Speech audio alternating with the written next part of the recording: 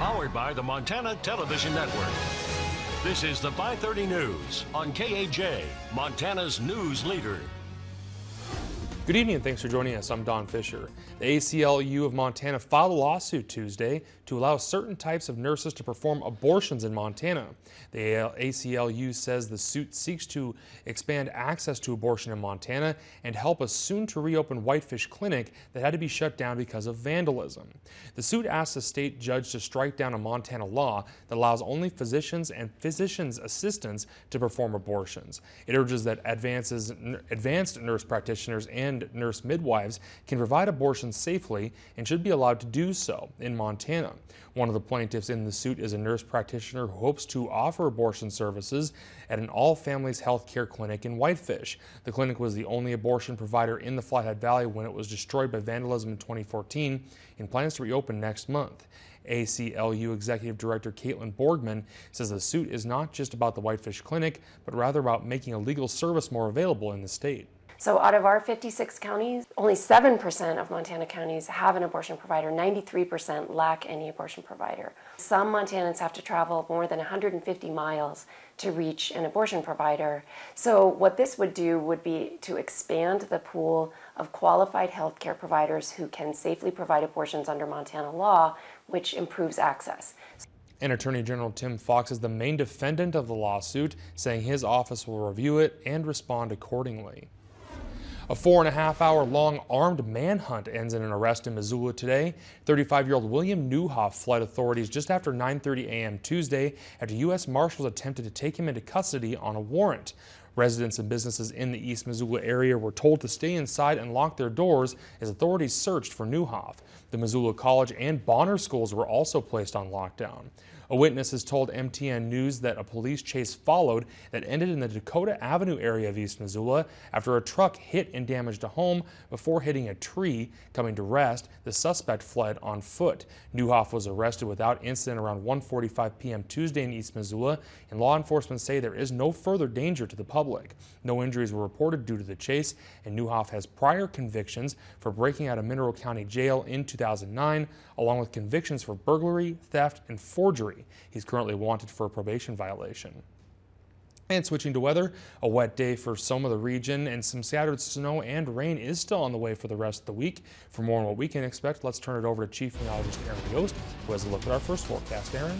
Yeah, absolutely an active day. A windy start to the day, too, across northwest Montana. Our cold front already impacted northwest Montana, now moving off towards the south and the east, taking most of that light snowfall along with it. Now, overnight tonight into the day tomorrow, we are going to see in a newly northwesterly flow developed. We are going to see some scattered snow showers. That's going to stay the case as we head into Thursday.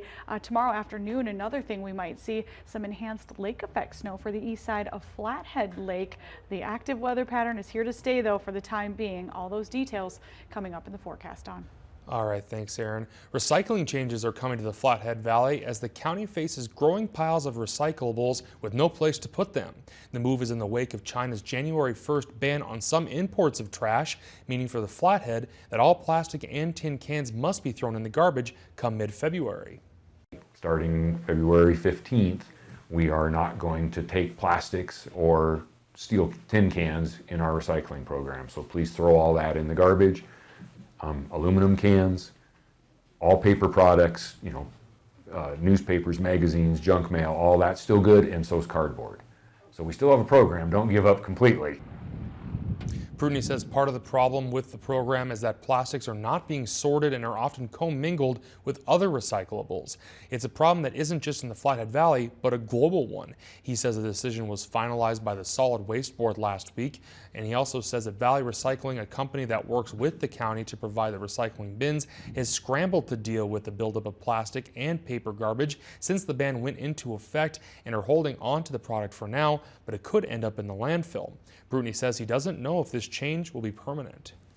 We're hopeful that something will change and we'll be able to start the program again for the plastics and the steel. We're hopeful, but we don't know if that's 6 months or 6 years. We don't know. And he says aluminum cans, all paper products, and cardboard can still be recycled, and the restrictions do go into effect on February 15th. Montana regulators say they're changing the way Northwestern Energy passes property tax costs onto its customers. They say the change will mean savings for residents and businesses around the state. State law allows Northwestern to automatically increase its residential and commercial service rates to account for property tax expenses, but the company has to deduct the portion of the cost that goes towards electricity it sells wholesale to large industrial customers and other utilities. The Public Service Commission says Northwestern underestimated that percentage, meaning other customers' rates went up too much. Commissioners say that Northwestern will have to adjust its rates a total of almost $3.5 million, which will amount to just over $1.50 a year for the typical resident customer. Even though for an average residential consumer, it's a small figure. This is a change that will recur year on year on year. In terms of a policy change, it may have a lot more consequential impact than the dollars and cents that we're seeing right now. And they voted 3-2 to start applying for it in the 2017 tax year instead of 2018. President Trump addresses a sharply divided Congress and millions of Americans tonight, delivering his first State of the Union address with historically low approval ratings. The White House says the theme will be building a safe, strong, and proud America, and the president will strike a unifying tone. Mo Lenghi reports from Capitol Hill. President Trump spent the day at the White House preparing for his big speech. He's expected to use his first State of the Union address to showcase his accomplishments, touting the tax overhaul and a strong economy. The country has been so divided on so many things. I want him to unite this country. We have great success going right now. The president will promote a $1.7 trillion plan to rebuild aging infrastructure and an immigration compromise, including $25 billion for a border wall with cuts to legal immigration and a path to citizenship for 1.8 million undocumented immigrants known as Dreamers. We're going to get something done. We hope it's going to be bipartisan, because the Republicans really don't have the votes to get it done in any other way. There is opposition on both sides of the aisle to the White House immigration proposal, and about a dozen Democrats will boycott the State of the Union.